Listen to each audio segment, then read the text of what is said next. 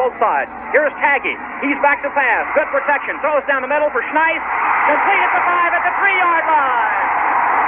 Fullback Dan Schneis caught it at the 5 and went to the 3-yard line. A touchdown. That could give them a victory if they went for 2 and made it. Threw it on the wing to the right. Jack Mildren, the quarterback. Here we go. 4th down play. Mildren drops back to pass. Mildren looks.